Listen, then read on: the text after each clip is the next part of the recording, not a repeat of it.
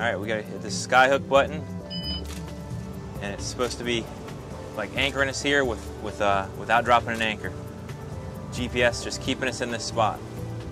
This is truly amazing because we've got current just smoking out through here. We got wind blowing us this way, and yet I can see on that black spot we are not moving. And we just push the button sideways, and I mean it's holding us right here. We haven't moved at all. I'm looking at this piling right here, and we are staying in exactly the same attitude in exactly the same spot. Look at those engines work.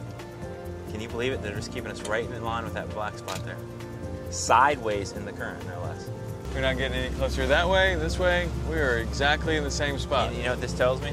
That when we're offshore on a wreck or on the hump or something like that, we can put its nose to the wind, whichever way the wind's blowing, push the button, and it'll keep us perfectly right there. No doubt. No doubt about it. We'd swing more if we were anchored. Yes, we would.